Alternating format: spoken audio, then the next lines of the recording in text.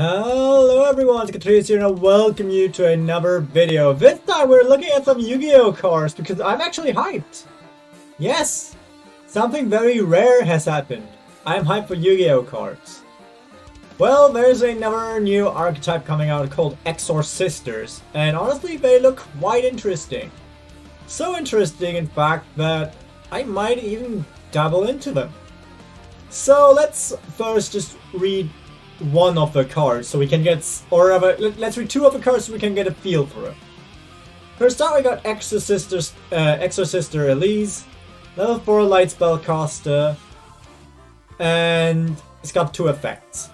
First off, if you already control Exorsister, you can special summon her from your hand, and if you control Exorsister Stella specifically, you gain 800 LP. Then, if any card leaves any graveyard by an opponent's card, you can special summon one Exorsister Xyz monster from your X deck by using this card you control as an Xyz material.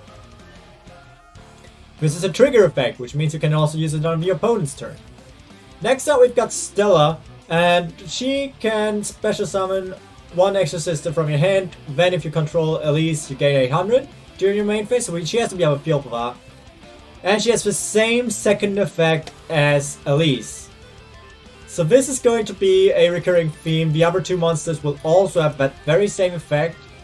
Elaine, as her first effect, can return one Exorsister card in your hand to the bottom of the deck and draw one card. And if you control Sophia, you gain 800. And Sophia can just make you draw one card if you control another Exorsister. And if you control Elaine, you gain 800. These are the basic Exorsister monsters, and while they're very simple by design, I really like how they already look to play. Of course, you would always play 3 Stella and 2 to 3. You would play 3 Stella and 3 Elise in every deck you want to play Exorcisters in. But I am generally interested in spellcaster archetypes because I like to try things with witchcrafters and all those kind of things. So this is very interesting to me personally. And their gimmick of having this kind of effect that you can quickly summon an Exorsister Xyz monster when the opponent accesses the graveyard is interesting as hell. Now what actually is the payoff though? Well, Michaelis is the first of the 4 Xyz monsters we're going to look at, which is a light warrior Xyz monster with 2 level 4 monsters as a requirement, except you usually summon her with the regular things, but this can come in handy.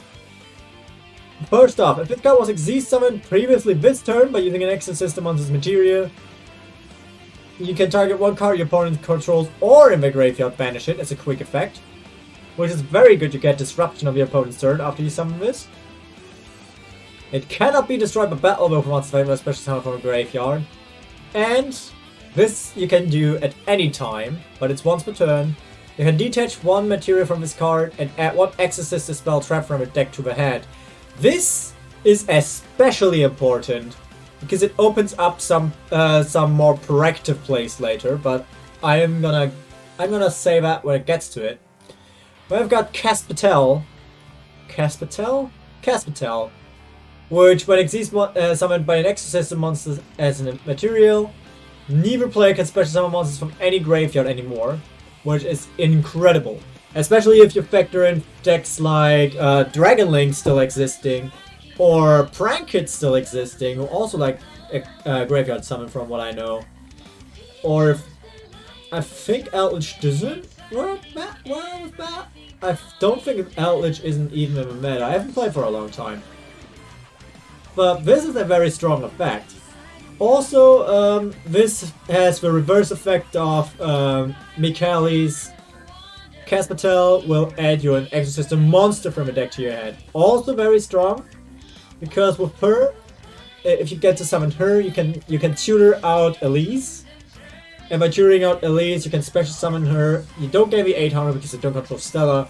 And then you can make any Link 2 play you want. Except this is a warrior and Elise is a spellcaster, so I don't know if you specifically want this. But hey, there is an option for a play there. Just wanted to point that out. Next up, we've got Jabreen. And, oh yeah, she also cannot be destroyed by battle with monsters that are special summon from a graveyard. I think that's the same for everyone. Oh no, this is just activated monsters, monster effects from a graveyard. So if Jabreen was summoned this turn using an Exorcister monster as a material, you can target one effect monster and negate its effects. It's basically RDA Abyss for the turn she was Xyz summoned by using an Exorcister monster as material, which is incredibly strong. And she can detach one Xyz material from this card, and for the rest of the turn, all Xyz monsters will gain 800 attack, which includes Xyz monsters you summon later. This is somewhat of a weak effect, but it also supports OTKing. So it's not actually that bad. Like, imagine you have this and a Time Thief Redoer. You just give it 800 attack, but he's at 3200 attack, which is massive. Imagine a 3.2k Redoer. Gee, mate. And last but not least, we've got Usophiel. And yeah, she's basically Dweller for the turn. She was summoned from a graveyard, summoned by using an Exorcist monster. Also cannot be destroyed by activated monster effects.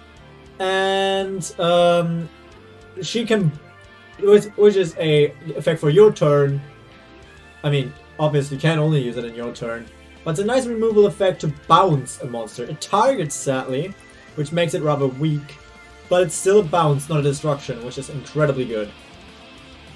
Next up, we've got the card I wanted to wait for before I talk about Michaelis' last effect. Exorsister Amento. The only downside to this card from the start is that you can only use it during the opponent's turn, unless your opponent controls a monster with a special summon from a graveyard. What this means is, you cannot use it in your own turn. And you can use it at any time in the opponent's turn. Okay, that's a weird wording. Let me rephrase that. You can only use it at the opponent's turn. You can only use it in your turn if your opponent controls a monster with a special summon from the graveyard. So this card is bonkers, because you only want to use it in the opponent's turn anyways. But what does it do? AkaTrios. Well, you pay 800 life points, target one Exorcister monster you control, and summon one Exorcister Xyz monster with a different name from monsters you control by using that monster as material. So you can also use this on one of your Exorcister Xyz monsters and summon another one. Which means, maybe you have, with the effect of someone, you have summoned Caspatio. Either player can special summon monsters from a graveyard.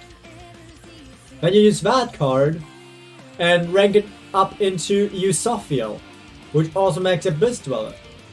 Or you already used Michaelis' removal effect. You use that card to go into Caspatio to remove any possibility of your opponent summoning something from a graveyard. Or what you can also do is you can use it proactively. You can leave one of your basic Exorcisters on the field and use that quick spell, which you can also proactively search with Michaelis, which is why this card is so good. You can add it to your hand, set it, and then in the opponent's turn you can summon any of the three others. I mean, of course you miss out on the of this effect, because you cannot summon her with that. But you get either a negate, a graveyard lock for special summons, or a dweller. All of these are incredibly good, and you can change what you want depending on what deck you play against. Because not every deck needs graveyard effects to summon stuff from a graveyard a lot. Not every deck needs to summon stuff from a graveyard, but also maybe needs to summon maybe needs to use graveyard effects a lot. So this is a great effect, and if you have and if you play against a deck that does not use the graveyard at all, you can just go into Jabreen and get a negate with that. So many possibilities of that one card, which is a generic rank 4. I love it. I love this toolbox kind of thing. Next up, we've got Exorsister Carpetible. Yeah, Carpetible, I think. First up, Exorsister monsters you control cannot be targeted by monster effects or monsters or special summon from a graveyard, which is incredible. Then, if you exceed summon an Exorsister monster, you can declare one card name. For the rest of the turn, negate the activated effects and the effects of a field of cards with an original name. This is basically Prohibition. And it's bonkers. Imagine you summon Michaelis again. You had Carpetiple in your hand, activated it beforehand. Then, before your 5th summon, you summon Michaelis. Declare Nibiru. You're Nibiru proof. Just off that. Isn't that crazy? To be fair, you need Carpetiple in your hand beforehand to do that. But just imagine the possibilities of such a prohibition. Especially if you can use it during the opponent's turn. Like, you would definitely, in a pure build, you would definitely run 3 Exorsister or Mento. If you already have this on hand, and you search this, and during your opponent's turn you summon any Exorsister monster, Xyz monster, not only do you get their effect, but also you get to make one card in the opponent's deck completely obsolete for a full turn. For example, imagine calling Dragon Ravine against something like Dragonlink. Or even better, imagine calling... What can I use? I've been playing Dragonlink lately and I still find it hard to find a real choke point. But Dragon Ravine is a very, very essential card in the deck, so let's just go with Dragon Ravine there. But imagine calling that, or imagine calling this cat, this prank kid's cat. That's bonkers! I mean, they can still summon it, but no effects, mate. Next up and last up, we've got Exorsister Vadis, which is somewhat also referred to as buddies. You can pay 800 life points for the rest of this turn after this card resolves. You cannot special summon any monsters from the extra deck except Exorsister monsters. Also, you get to special summon 2 Exorsister monsters from the deck, so that the first name is listed as second text. So basically, either you summon Elise and Stella, or you summon Elaine and Sophia. Which by itself is already really good. Because I think one of them had an on-summon? Oh no, none of them had an on-summon. But still, you get that, and then your opponent does something with a graveyard, and you get to summon 2 Xyz monsters just like that. You can literally chain Vadis. I believe that's how it can work. You can change Vadis to any interaction your opponent does with a graveyard. Special summon 2 Exorsister monsters. Of course, you cannot summon from the extra deck for the rest of this turn. But what are you going to summon from your extra deck anyways in your opponent's turn? So you summon both 2 Exorcisters, then immediately ramp them up into 2 different Xyz monsters. So you can ramp them up into Caspetiel and Michaelis, for example. And maybe then you still have my favorite card, Mento. Honestly, not gonna lie, you see me rambling on and on and on about what this deck can potentially do. And I've actually opened up all these things so that I can look at the art a bit. Their art is top tier too. Cute girls doing cute things. I love my waifus. Don't quote me on that. Generally speaking though, I am so goddamn hyped for this. Because this is actually very interesting. This might be my next Crystron. Because let's face it, this wants to play on the opponent's turn. This is basically Xyz Crystron. And I love it. I just love it. I want to play this. For sure. I see the potential in some things you can do. If this deck turns out to be meta at some point, which, depending on future support, or even on whatever happens to be meta at the time, it can happen, technically. Because this could very well adapt in a very controlled playstyle. I think it's already controlled by nature. It is very controlled by nature, so it could be meta as a control deck. This is bonkers. I love it. But yeah, that's enough about me. Oh god, am I still alright? Yeah, I'm still alright. That's enough me gushing about cars that come out soon. But I wanted to get this out for today instead of Chrono Arc because I saw this morning and my mind was just absolutely blown a fucking way. But yeah, I am looking forward to this archetype. Very much so. I hope you guys are maybe looking forward to it too. Maybe I'll do a video with this and Time Thieves. A Time Thief Exorcister Chaos deck would be incredibly funny to make. But until then, I hope you guys have a wonderful time. Maybe I see you in a future video. Please tell me your thoughts about Exorcister if you actually watched this video. And let's see you guys in whatever I decide to do next. Until then, bye-bye.